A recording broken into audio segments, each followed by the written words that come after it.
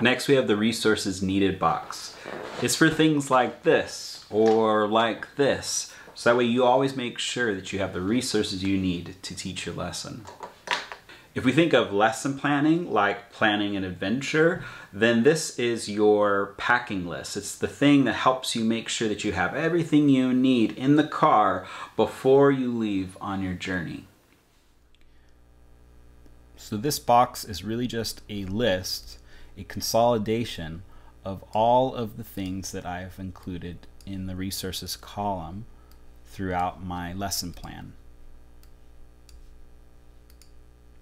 And since these items are specific to this lesson and the activities that you're doing, you'll need to come back to this box when you're almost done planning your lesson, after you've had an idea of the types of activities you'll be doing, and you'll make your notes here specific to this lesson and these activities.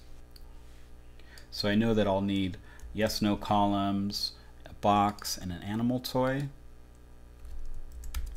And so I can add those things here to my resources needed box. And then I'll continue until I have added all the items from the other resources columns.